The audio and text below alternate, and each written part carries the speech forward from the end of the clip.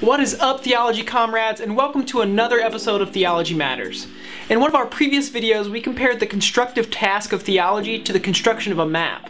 But when we are constructing a map, we often do so with the recognition that it's representing something very real and tangible in the world. A road map is a map of a road. I mean, we can go to that road, we can drive on it, we can get out of our car and physically measure it. But how do we do that same thing with something that isn't quantifiable? How do we measure God? In today's video, we're going to dive into some of these questions about how we can know God.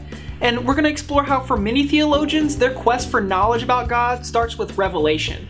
So on that note, let's get growing.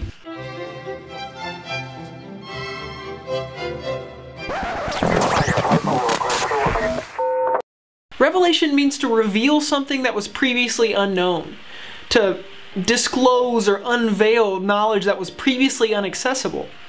In theology, we use the term revelation to talk about the ways in which God reveals God's self to creation.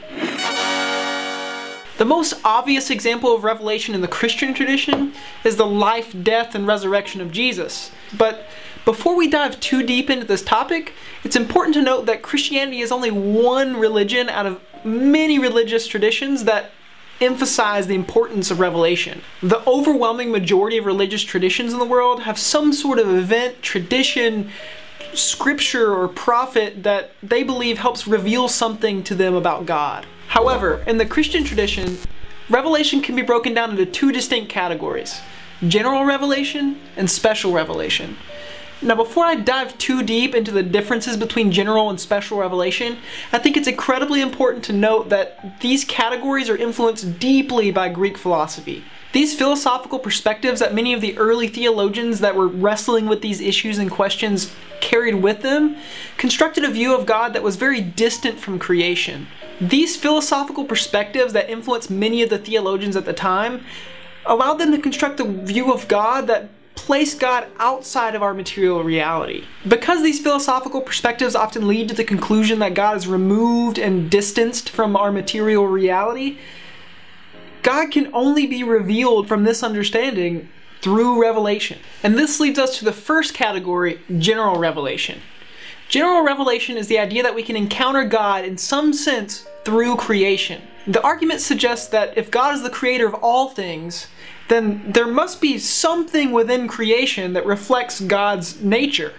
This includes things like philosophy and reason, our ability to experience the world around us, and how maybe we might have a profound experience in the woods one day where we just say, holy crap, God exists. If general revelation is about how we can know God through our reason, intellect, or through sensory experience, then special revelation is reserved for those moments when God reveals something to you that you would never have been able to know apart from that experience. So when you hear people talk about how God spoke to them directly, or how there's something so incredibly important wrapped up within the life, death, and resurrection of Jesus that nothing outside of that experience portrays that same message, then they're often talking about special revelation. For most people, when they're talking about special revelation, they're talking about scripture, and they're talking about the ways in which God reveals God's self to them supernaturally or through miracles. During the Reformation, theologians like Martin Luther and John Calvin began to question whether or not general revelation was all that important. After all, if the life, death, and resurrection of Jesus is the central message of Christianity and the way that we know God, then it doesn't really matter if you have an enlightening experience on a mountaintop somewhere. The important things to know about God are only revealed through Jesus, who happened to be recorded in history in Scripture. The Enlightenment brought with it a radical new way of talking about truth. Reason now became the primary authority on how we interpret our experience of the world. And with that arose a distrust of anything that was not empirically verifiable. Things like tradition, superstition, folklore, and even revelation now had no basis in our quest for truth. In this way, the Enlightenment challenged any model of belief that built its foundation on revelation. You couldn't just say things like, God exists because the Bible says so, or God exists because God told me God exists, because there was no basis for that claim.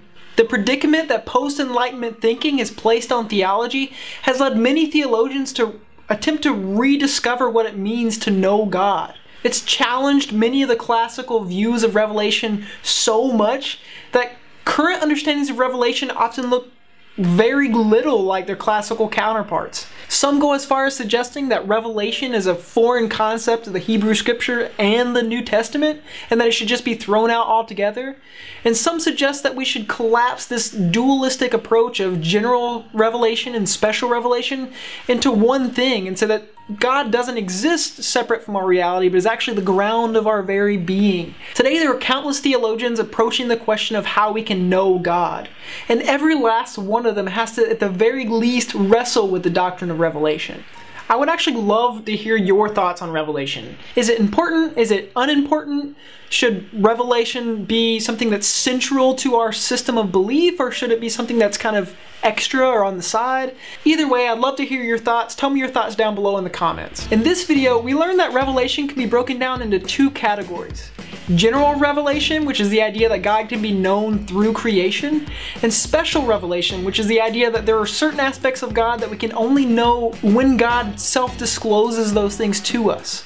We learned that both the Reformation and the Enlightenment pose significant challenges to these classical understandings of revelation, and that theologians right here and right now in our world are wrestling with new understandings of the world and trying to figure out how we can actually know God. As always, you can find resources in the description below. I try to leave links to books and articles and resources that I find helpful when I'm researching these topics, so that you have an opportunity to dive into these ideas and concepts on your own. If you like my work and you want to continue learning more about theology, like this video and hit the subscribe button below. Thanks for watching. We'll see you next time on Theology Matters.